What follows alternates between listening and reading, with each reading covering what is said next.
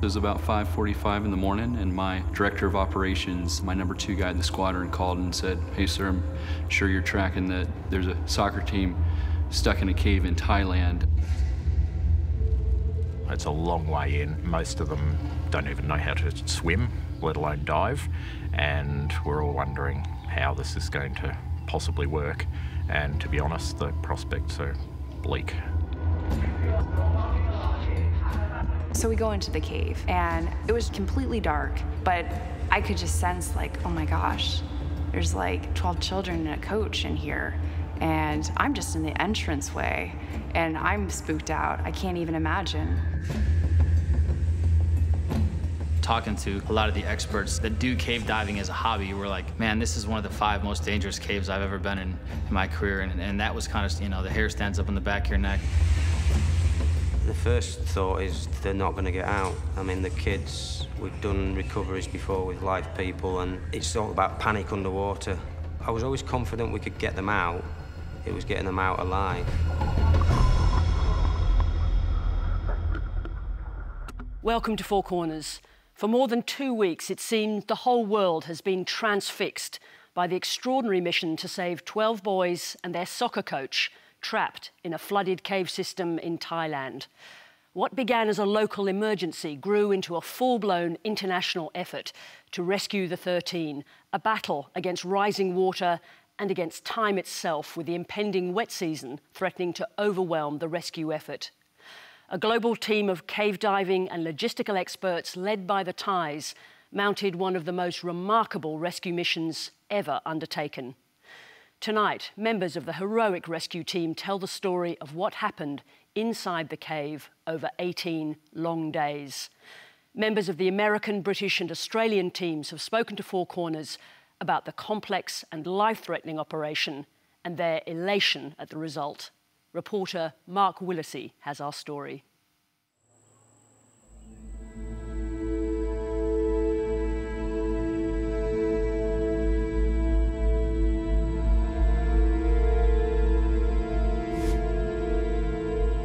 Saturday afternoon, June 23rd. 12 boys and their soccer coach head into the rugged mountains of northern Thailand for a trek. They pose for photos before riding to the Tham Luang cave, a place they have visited before. They are expected to return home to their nearby village later that day. A dozen members of a youth football team and their coach are missing after they entered a cave in northern Thailand. A massive rescue effort has been launched. Investigators believe the teenage boys and their coach crawled into the cave and they never came out. Search and rescue crews are on the scene trying to locate the boys. It's believed the team has been trapped by a flooded stream near the cave entrance.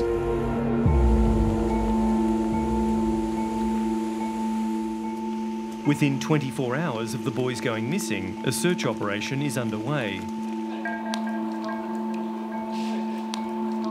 The boys' bikes and backpacks are found near the entrance to the cave, which becomes ground zero in the search. Distraught family members gather.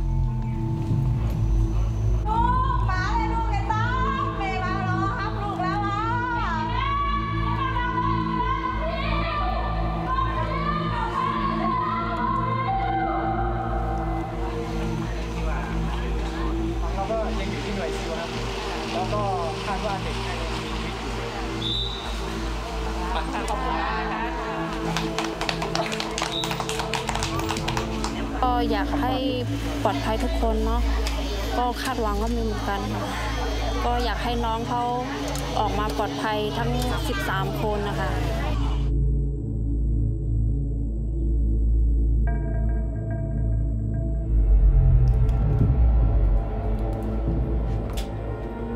The Tham Luang cave is a 10-kilometre-long limestone cave system with deep recesses and narrow passageways.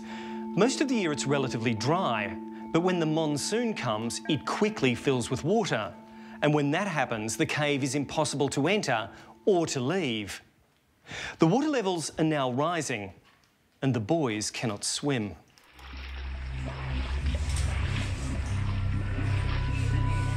The night after the boys are reported missing, the Thai Navy's elite SEALs diving team join the search. Working around the clock in pitch darkness, they wade, swim and dive through the black waters.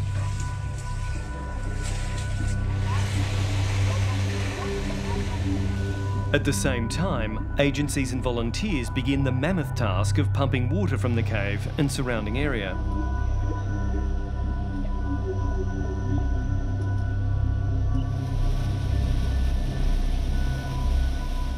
If they're in the right place, they could survive for 5-6 days.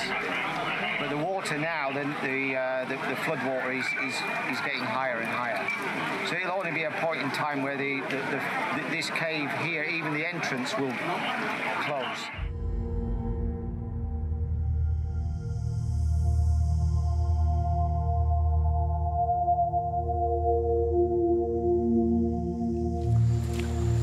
By day 3, the search has escalated into a major military operation. Hundreds of searchers scour the mountain for alternative entry points into the cave.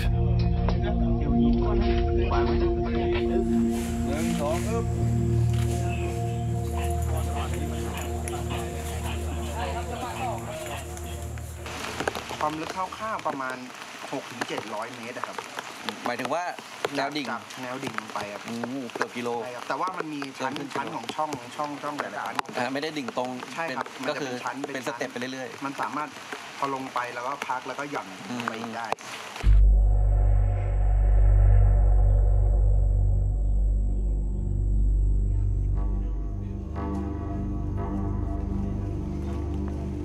The hope is the boys and their coach have made it to a location clear of the rising water.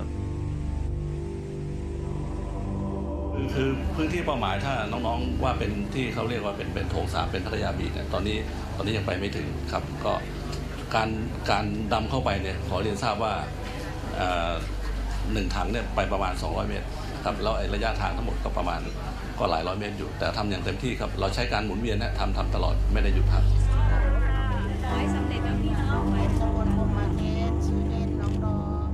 All the relatives can do is pray. ครับขอให้น้องๆทุกคนปลอดภัยครับเพราะว่ายังเชื่อว่าทุกคนยังรอดชีวิตอยู่ครับ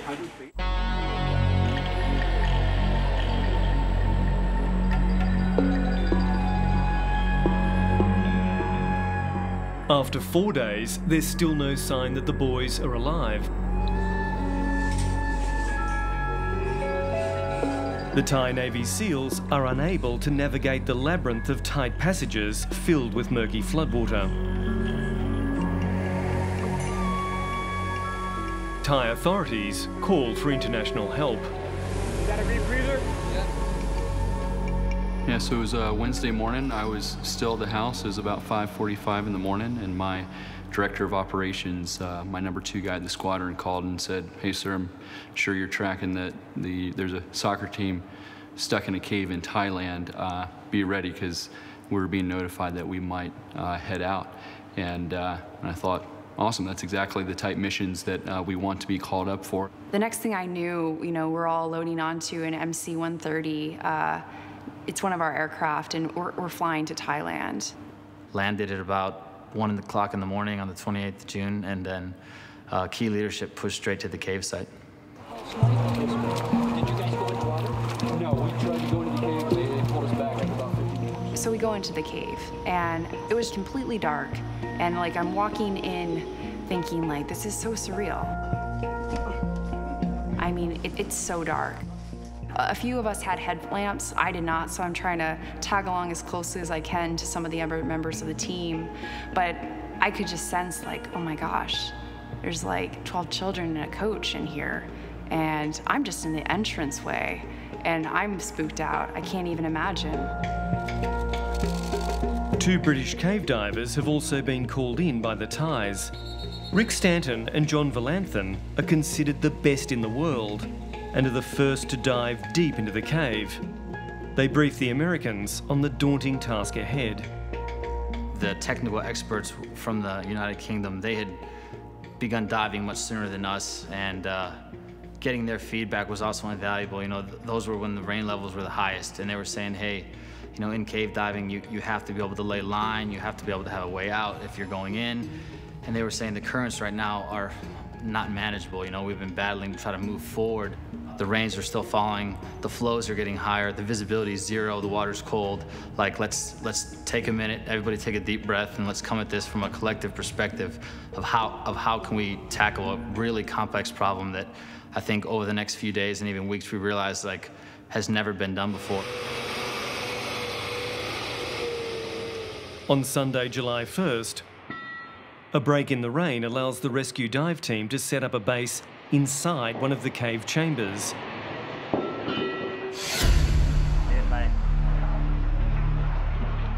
The British divers forge deeper into the cave. Far below the surface, they swim against strong currents for 1.5 kilometres. And then the moment that seems like a miracle. Almost 10 days since they first entered the cave. Yeah, but you can. How many of you? 13? Yeah. Brilliant. Yeah.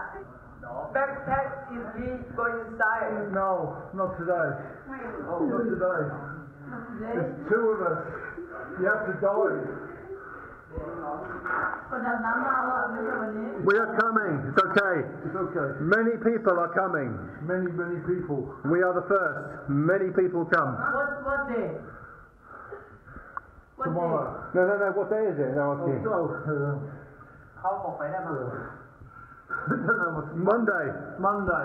Okay, but 1 week and Monday. You have been here 10 days. 10 days. You are very strong. Very strong.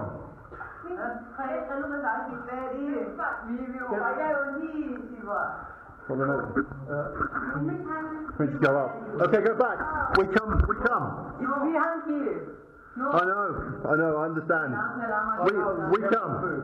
Okay, we come.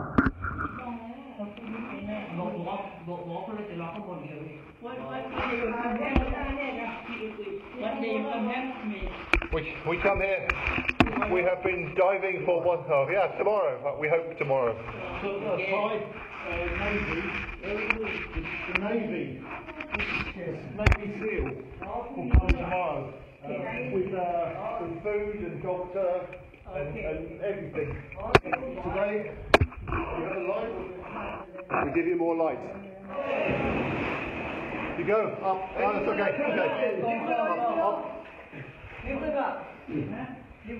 That looks fun. Yeah. I am really happy. We are happy too. Yes. Thank you so much. Thank you so much. Okay. So where you come from? England, UK. Oh. Initially, it's a huge sigh of relief. Okay, the boys were able to find a high enough ground. They've survived this long, you know, with some of the higher flood levels in the cave. But then it was scary because we realized how far back they were in. There have been diving rescues that are done consistently and cave rescues that are done consistently, but cave diving rescues are very rare, and none of them have ever been done with 13 people 2.4 kilometers into the earth. The families feel like their prayers have been answered, but it turns out their ordeal has only just begun. The boys and their coach have been without food for a week. They're tired and afraid. The only way out of the cave is by diving, and as far as we know, the boys can't even swim. After locating the boys, the British divers, Stanton and Valanthan, call in reinforcements from home. I'm a member of the British Cave Research Council diving team, so that's how I got called in. And when you hear that it's 12 children and a young coach, they're in this situation, what's your first thought about the options or the viability of getting them out? The first thought is they're not going to get out. I mean, the kids, we've done recoveries before with live people, and it's all about panic underwater. you can tell a kid whatever you want, but in an actual situation where you've got a kid underwater, they're more than likely going to panic. So at first we thought it's not possible to actually dive them out. Jason Mallinson's first dive into the cave confirms his fears. You're swimming against the current on the way in, so usually on the way in the visibility is not too bad. And usually fine, the first diver, but the first diver's finning, and that finning creates eddies in the water, which stirs up the silt, and then the second diver doesn't get such good visibility. And then the third diver gets even worse, so by the time you've got a fifth or a sixth diver in there, they're down to nil visibility. And then when you get to the end of the cave and you turn around and come out, you're with the current, so anything that you stir up at the end of the cave is going to flow all the way out with you, so you tend to have a much worse visibility on the way out. So it's a bit of a sort of a combat course on the way out. In sort of, sometimes you can only just feel the line, sometimes you can see a foot in front of you, other times it's just nothing, it's all by braille, and you're trying to remember all these line traps. So it's quite a sort of mentally exhausting experience to go there and back. It's a story of a human determination. The Rains Cave. The unfolding drama is now a major international story. Hundreds of journalists are here in a makeshift muddy village at the foot of the Nung Non mountain. Thai people have also flocked to the site from all over the country to do whatever they can to help. A 24-hour tent city in the middle of this remote location is feeding and supporting thousands of people involved in the operation. Almost everything is being freely supplied. Everyone coming here, working long hours, hauling dirt, trying to, feed everyone and volunteer their time and probably their money and their expertise. It's a sign that when the chips are down, I suppose, people of many nations can come and work together. It's beautiful to see that. I can't even speak to the Thai leadership that we saw here in this operation, as well as to the people. I mean, it's such a beautiful culture. All the volunteers out there, giving their time and their resources and never losing hope. The operation has shifted from search to rescue. A party of Thai Navy SEALs, including a medic, reaches the stranded boys, bringing food, water, heat blankets and medical supplies.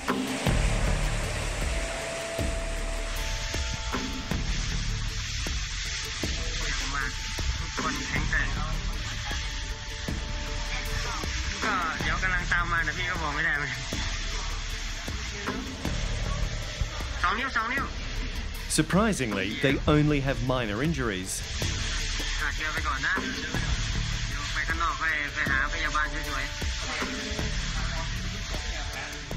Waiting above ground, the boys' mothers are overjoyed as they watch the video of their sons. รู้สึกดีใจเจ้ายังดีใจว่าที่เขายังอยู่ปลอดภัยอะเจ้าดีใจเจ้าหูจะอู้จะเฮือเจ้าเพราะว่าต้องขอบคุณทุกคนที่ช่วยลูกทุกคนเลยเจ้าขอบคุณเจ้าตาคิดถึงค่ะใจจะขาดเลย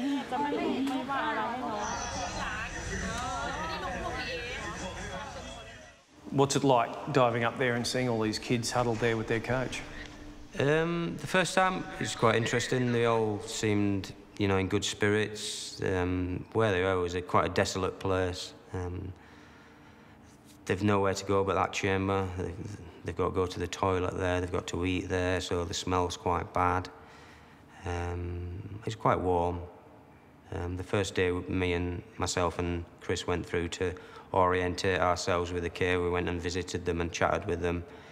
Like I say, they had the 4 Navy SEALs in there, so they had somebody to sort of look after them. We took them gifts in from letters and gifts in from the parents, and then we brought messages back. So it's quite a good experience for them and for us to sort of, pass on messages from the outside world.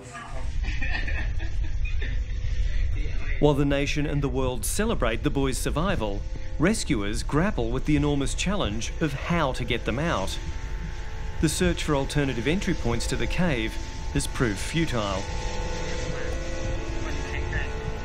And we were trying to find any other way, because we knew the dive one was going to be the most dangerous, to find a way to get these kids out. We've had hundreds, if not thousands, of the Thai military that we're linked in with, and they're not finding any other access points along the side. And we found all the caving experts that we could, and they all confirmed, no, that there's one way in and out of this cave, and that's at the front entrance of it. There is no other option. The mission could not be more dangerous. The boys and their coach are 1 kilometre below the surface and 2.4 kilometres inside the notoriously treacherous cave. The hardest thing is just trying to portray in words, you know, without physically being in the environment, like what some of these guys were up against. And talking to a lot of the experts, like that do cave diving as a hobby, we're like, man, this is one of the 5 most dangerous caves I've ever been in my career. And that was kind of, you know, the hair stands up on the back of your neck. And then on top of that, we need to get a bunch of people out. And on top of that, the water's cold. And on top of that, it's muddy. You have zero visibility, so everything is feel. You know, you might have to reach around and feel through different stalactites or rocks. And then there's parts of the cave where the water really speeds up. You know, it goes from narrow to thin. And trying to fit through there and to deal with some of those flows becomes very dangerous. The option of leaving the boys where they are until after the monsoon season has been canvassed, but abandoned. Some of the divers had an atmospheric monitor that was showing oxygen levels getting less and less, which is a huge concern for us, because one of the options was, hey, let's leave them in there for 4 months. So then that was not looking like the best option. And then the food alone, you know, we were able to get, with a group of, you know, Thai and British divers, some food back, but it was about 100 meals. But for 15 people, you know, 13 to 15 people, that wouldn't last very long. And then just looking at like the cleanliness, the hygiene, if they were to have any sort of an infection, like, so a lot of those initial, let's maybe try to wait out this water for 3, 4, 5 months became kind of unrealistic courses of action.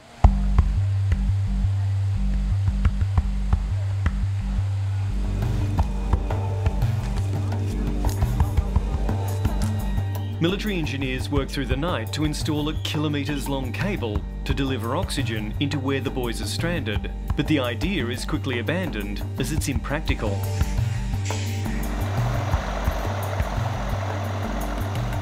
Pumps are in action draining water out of the cave, but heavy rains are forecast, which could quickly submerge the entire system. This is just one of a number of pumps brought in to try and get the water level inside the cave down.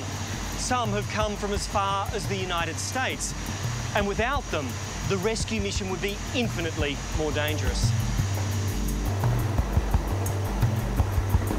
The rain was still so much of a factor that every single pump was getting overwhelmed, and we were fighting Mother Nature trying to get this much water out. But it was really the understanding that the flow of water coming in and the lowering of the oxygen levels in chamber 9, that's what kind of forced us to a decision of, hey, we've got to do something now. A contingent of Australian police and army personnel has been on the ground since early in the search. But it's 2 veteran cave divers from Australia who will play a critical role. They were about to go on holidays.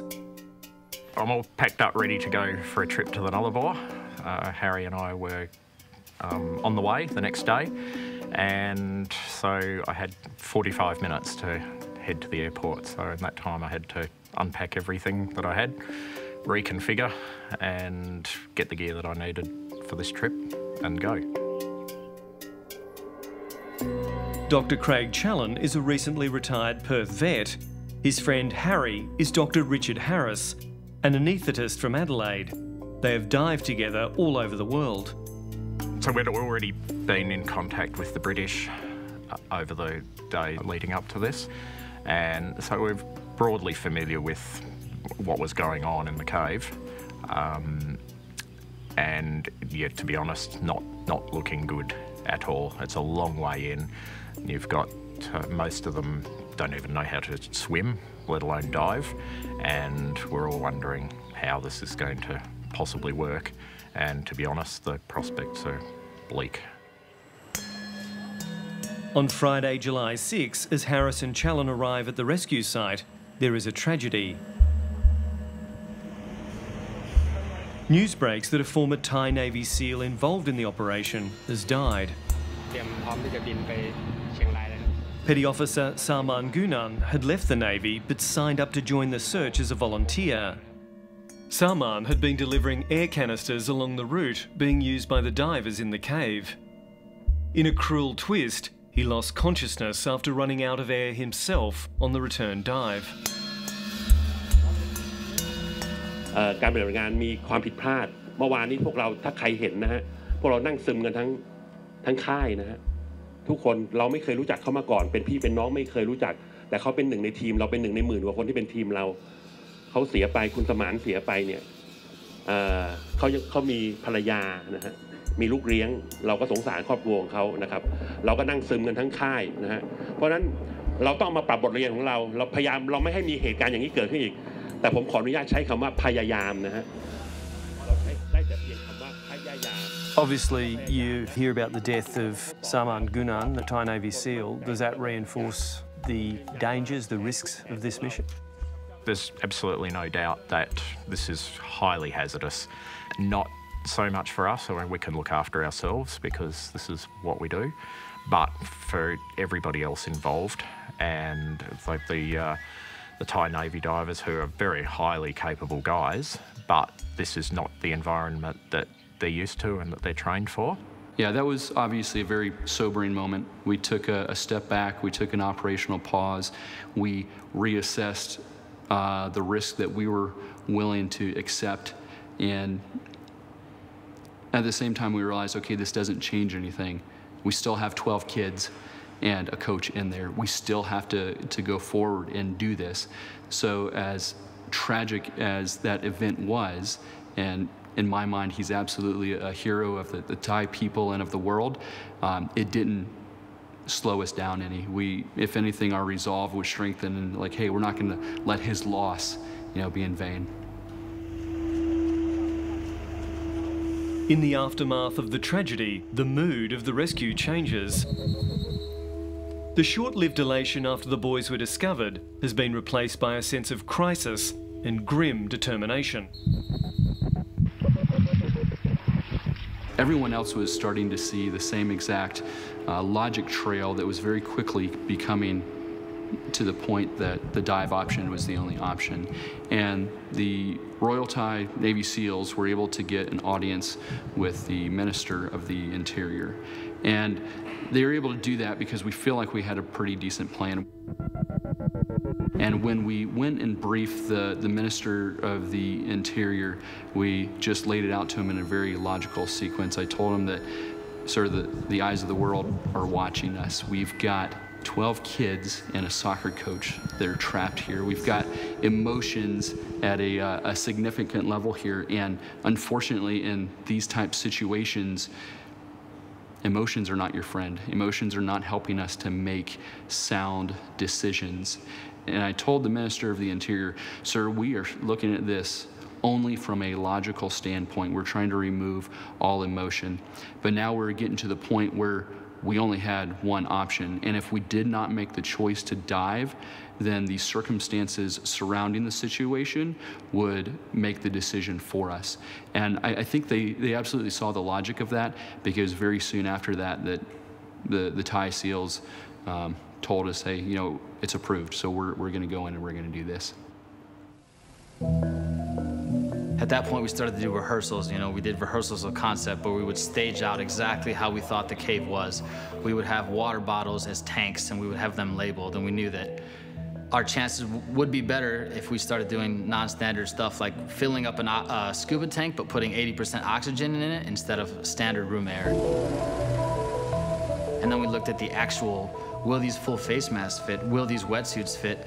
How are we gonna have their flotation or buoyancy compensators, So we had actual volunteer children, and we The Thais were able to secure a pool at a school, and we went there and we actually dry rehearsed where we had divers and children wearing the equipment they were going to use for the rescue, practice swimming underwater, practice handing them off, going through all these details and trying to basically game out to the best of our ability what we could do to ensure that when it was actually the decision was made and they said, yeah, we want to enact this plan, that we could say, yeah, you know, to the best of our ability, we have rehearsed everything collectively as a community, and we're going to give ourselves the best shot, even though we know this is high risk.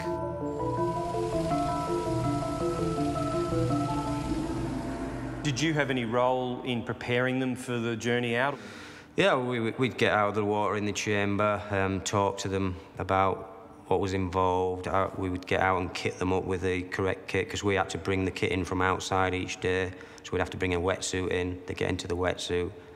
We put them in a buoyancy jacket, bring them down to the water, put them in the full face mask and check that the seal was good and make sure they were breathing okay. So we're fully involved in the whole operation. As preparations for the rescue move into their final stage, everyone's morale is boosted when letters written by the boys to their families and brought out by British divers are released. Taking the messages back from the children out, that must have given you a good feeling, because this is the first sort of contact they've had. Yeah, exactly. I mean, that was just impromptu. Nobody asked me to bring any messages out, but I had a wet notes pad, just a pad with waterproof paper, and I just thought, here, write a message to your parents, write it on this pad, and I'll take it out. So, you know, we never knew what was going to happen. We never knew that we were going to get them out, so I thought it was important, at least for them, to be able to send a message out to the parents. Maybe just to put the parents' minds at rest, to say, you know, I'm not doing too badly under the circumstances.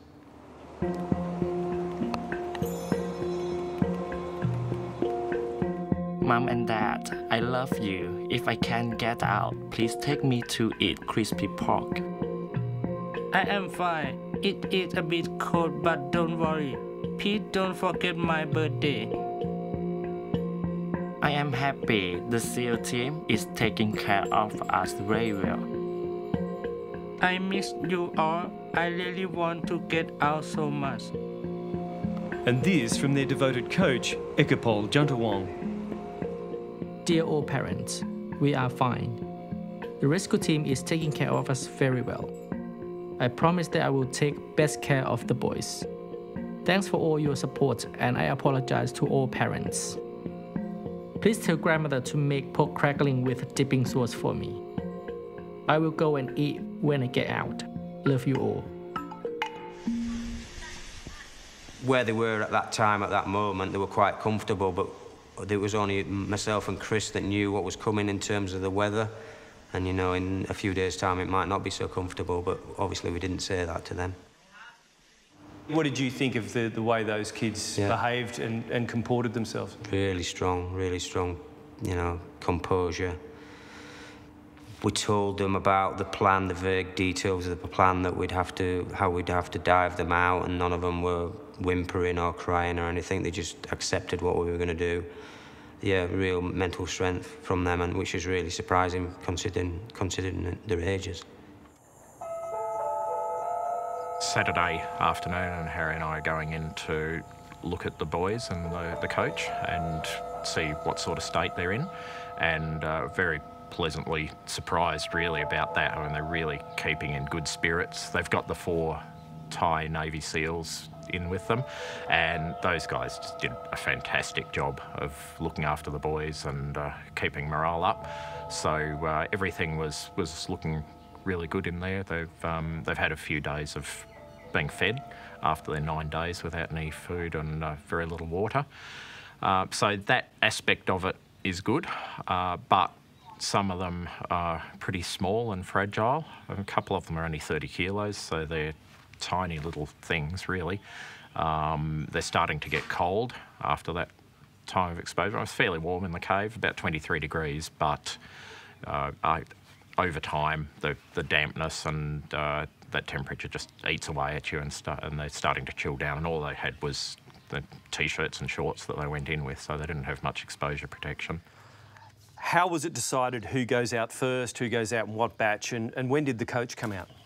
So that was up to the boys and the coach and the Thai Navy. We told them what was going to happen and said, you choose your best men, and out they come. So it was nothing to do with us. Or strengths or weaknesses. Harry did not choose them, as has been suggested. So I think it was the bravest guys that came out first. So the risk level was incredibly high, and in my mind, the possibility, the probability of success was about as low as you can get. So you thought there's no chance of getting the 13 out? I didn't think that there was no chance, but when I was flat out asked, what do you think the probability of success was, I told the governor I thought maybe a 60 or 70% chance. So I was fully expecting that we would accept casualties, maybe 3, 4, possibly 5 would die.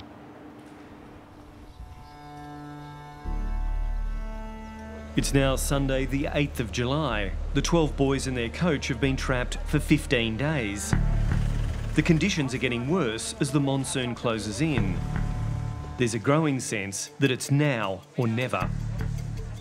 ความพร้อมถึงพีคสุดละวันนี้เราปฏิบัติการดีเดย์นะครับเมื่อ 10 โมงที่ผ่านมาเจ้าหน้าที่ดำน้ำผู้เชี่ยวชาญดำน้ำถ้ำจำนวน 13 คนนะครับได้เข้าไปปฏิบัติการเพื่อช่วยชีวิตน้องๆเขาออกมานะครับแล้วก็ซีลไทยอีก 5 คนนะครับปฏิบัติโดยมีการ assignment ชัดเจนว่าเราจะเข้าไปอย่างไรแล้วก็จะกู้ชีพกู้ภัยน้องเขาออกมาอย่างไร What about you, given your experience in your own mind as a cave diver? Were you 100% confident they'd all make it out? How did you feel? No, the first operation, so it was a 3-day operation. The first operation, I was always confident we could get them out. It was getting them out alive.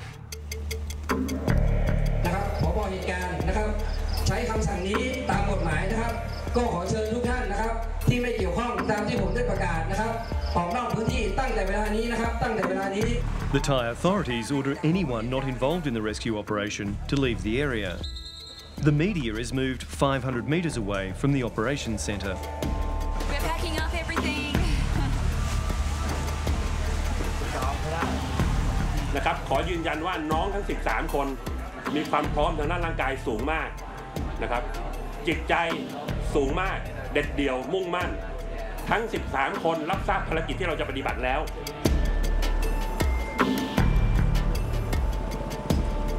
As night falls, a fleet of ambulances arrive. There's 13 of them, one for each of the boys and their coach.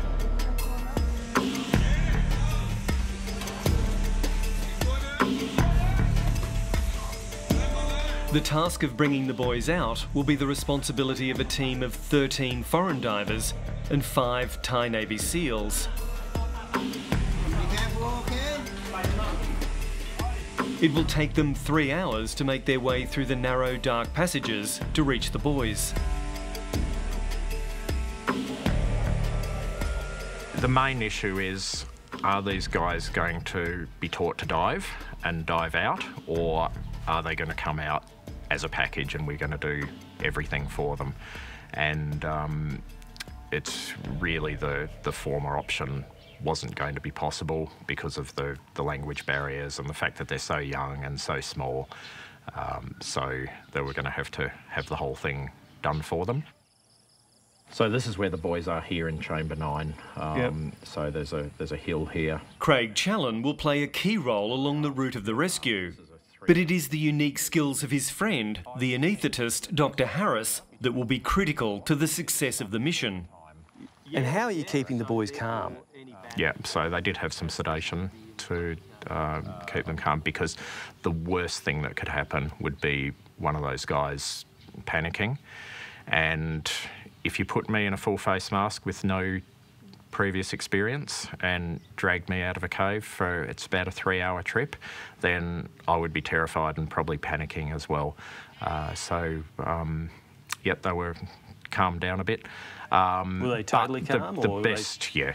Yeah, so they were basically given an anaesthetic to knock them out. And take it. Yeah, they were. There wasn't very much activity there. An official source has told Four Corners that the Australian government negotiated immunity from Thai authorities for any Australian involved in the sedation of the kids, just in case something went wrong.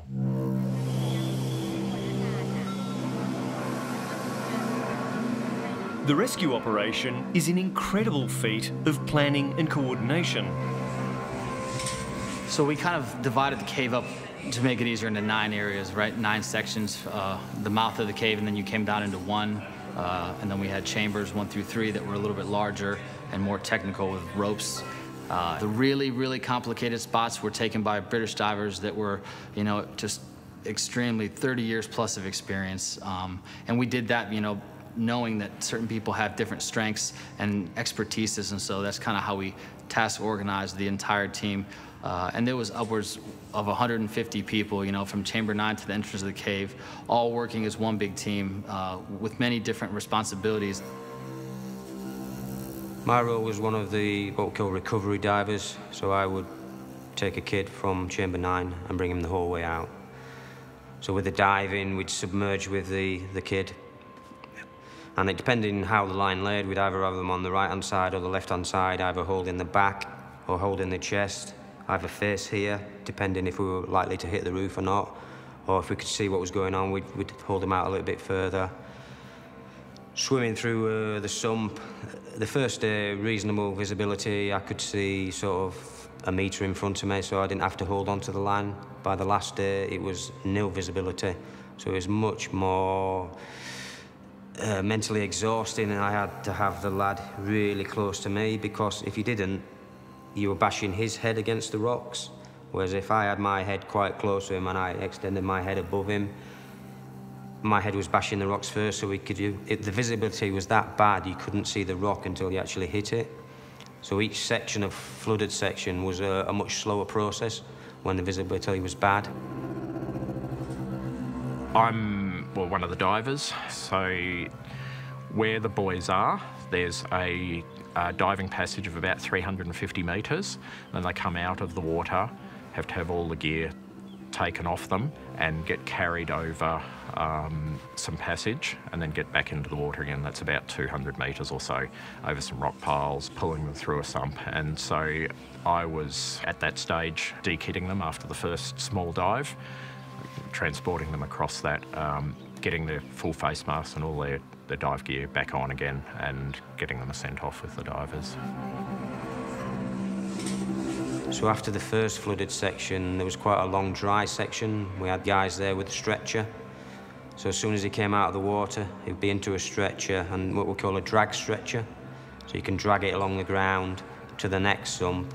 And so Harry would send them on the way. We'd dive them through the first flooded section where the drag stretcher was. Craig would assess them, make sure they were okay for the next part of the journey, assess them through the dry section until they get to the next sump, give us the okay that it was okay to continue. There were certain areas that involved floating them. There were certain areas that involved diving them, swimming them. If we have 2 rescuers per child, you know, and ensuring that just at all times, if there weren't 2, there was 1 always holding on to the child. So you physically got a grip on the child and you've got to then pass off to another diver. The visibility is that terrible, and I suppose the pinch points are terrible as well. Oh yeah, absolutely. And like I said earlier, it's not one section of the cave. Like, there was also sections where we had harnesses for the children, improvised harnesses, and there was huge 150 sections of high line where we would have them, you know, placed on the high line and maneuvered across these very, very steep caverns where we knew trying to walk them all the way down back into these muddy areas and tight areas would be real dangerous. They had a full face mask on, so it was basically that one thing that if the mask that they were using became dislodged and water entered that mask and it couldn't get it out, that was the one thing that would kill them. You got to a section, you know, the vertical section I was talking about, and by that time you've been in the system for 5 hours. You don't remember where the vertical section is, and the only time you find about it is when your head bangs against the wall there and you're trying to get yourself through this vertical section, but you can't remember exactly how it's laid out. So I'm trying to get myself through it, but I'm also trying to get a kid through it who's sort of horizontally in the water, trying to post him through. No, that doesn't work. Pulling back, trying to post myself through, that doesn't work. And you could spend several minutes at just one obstacle, to try and find your way through. And, you know, eventually we did it, but it's a very slow process and quite daunting. Did you feel in control the whole time, or were there I was in moments... control in terms of I knew I always could get myself out. I knew as long as I didn't... The main thing is you always got to keep in contact with that guideline. If you lose the guideline, you're in a lot of trouble. So I was confident of getting myself out. I was confident of not losing control of the line. I was confident of getting the kid out.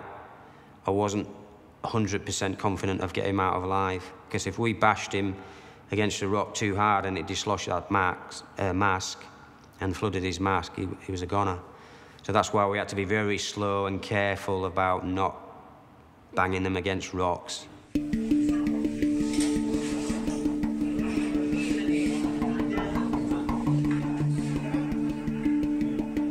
16 วันแห่งการรอคอยนะครับวันนี้เราเห็นหน้าหมูป่าแล้วนะครับ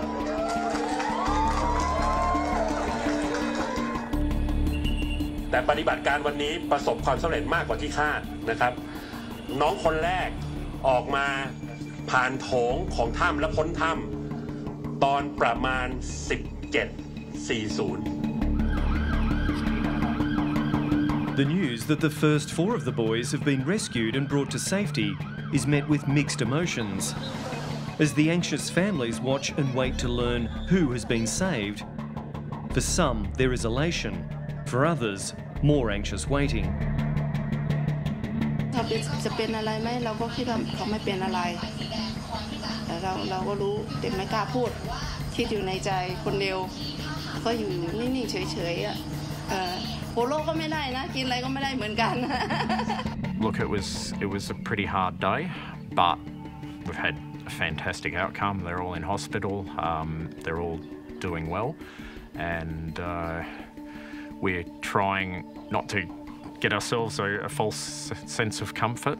And you know, it could all still go horribly wrong. And in fact, you know, in some ways, it'd be worse for everyone involved if we'd had some good outcomes and then it started to go wrong. So we're still pretty toey. At this stage, everybody's been diving for multiple days, and they're quite big days in the cave as well.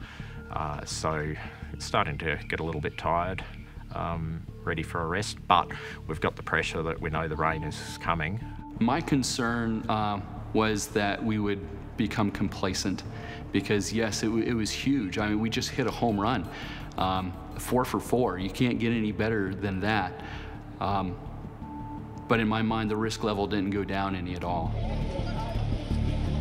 So it was a short celebration and then right back to staying focused, you know, staying professional and ensuring that we continue to drive on, because we knew that that was just a small success in an overall bigger mission. And we knew that if the rain got to levels where it was before, that the rescue operation would probably come to an end, because it would just be too risky, and at that point you're risking a lot of the health of the rescuers too, and so it was absolutely a race against time. Less than 24 hours later, the seemingly miraculous feat is repeated. After a second rescue expedition by a team of 18 divers, another 4 boys are brought safely out of the cave. Second day, when we had another 4 for 4, we pulled everybody aside and said, this does not change a thing. We are not going to lower our vigilance. We're not going to lower our attention to detail. If anything, I briefed to the UK dive team, hey, we've just gotten, after the second day, we've gotten 8 for 8. You guys are absolute rock stars. This is going to go down in history. With 8 of the boys out, only their coach and 4 others remain trapped. The dive teams are regrouping, re-equipping and re-energising, preparing for one final push. We've just heard in the last hour or so that the 9th and 10th boys have been brought out, and the news just coming through now is that the 11th boy is in the cave with 2 divers shepherding him through the narrow corridors. The 11th boy soon emerges, and there's news the coach is also free. As night falls, only 1 boy remains inside the cave. 3 Thai Navy SEALs and the Australian doctor Richard Harris are with him. They will stay until the very end. Obviously, being an Australian, I should ask you about Harry Harris. How did he perform? brilliant, really. He was the linchpin of the whole operation. Without him, we wouldn't have been able to do what we did. His bedside manner when he was there with the kids and that, talking to them, calming them down and stuff like that. He was the one that sort of sent them on the way, and we were just the transporters. So, yeah, he was the linchpin of the operation. Well, the news is filtering out unofficially at this stage that all 13 members of the wild boar soccer team are out of the cave, that this rescue mission has been an unrivalled success, that this is a miracle rescue.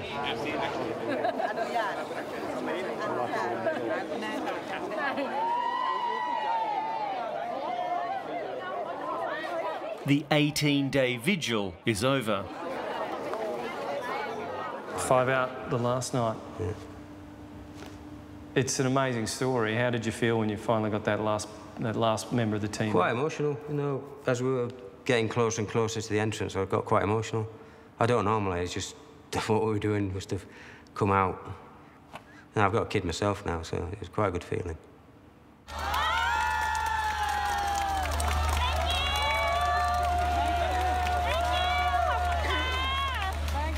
You know, you had the last group of people come out, and then we knew all 4 Thai SEALs came out, and everybody was all standing there around, 10 o'clock at night.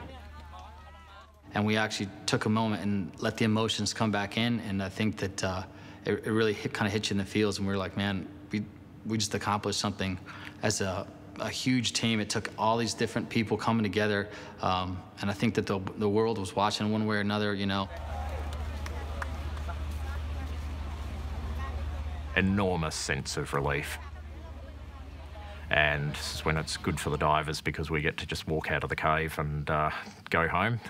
Everybody else still had a lot of work to do. The Thai Navy guys still had to swim out, so they were another 2 to 3 hours behind.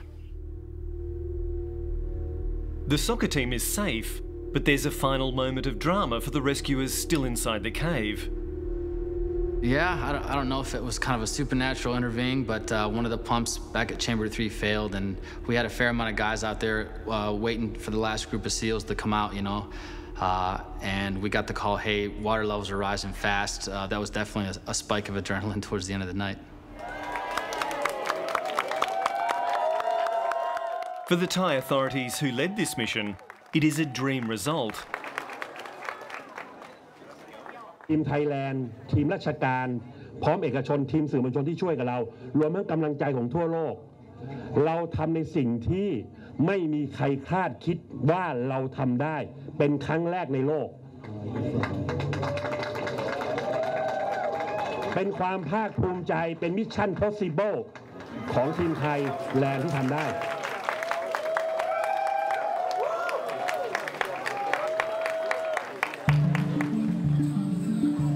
The 12 boys and their soccer coach are recovering in hospital, still seemingly unaware that the whole world has been watching.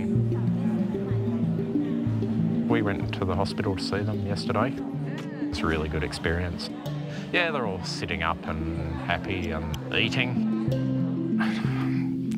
Words cannot describe how happy we were. Yeah, it honestly was not a result that we thought we would get.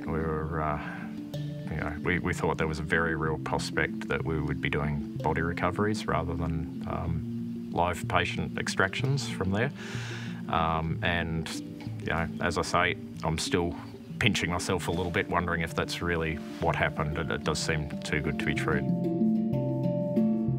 I remember when we were first here and some of our tough guys were saying, like, I don't even know if I could survive. Like, these are kids. And for me, it's like it just showcases these children's will to live, as well as to, the coach that provided that guidance. And yeah, I mean, these are some brave individuals, and I really do know that they're going to go down in history for the courage they showed. It's one of the most difficult and dangerous and risky things I've ever done. Not in terms of my own personal safety, but in terms of the people I was responsible for. I've never done anything as risky as that, and I don't think I ever will again. But it was the only option we had, and we took it. in a world full of bad news. How good is this? This is awesome. We're so incredibly overjoyed that not only is it a good news story, but at the end of the day, we got the kids back together with their parents, and that's what matters in my mind. Hello, I'm adult. Now I'm very fine. I'm very thank you so healthy. Thank you so much.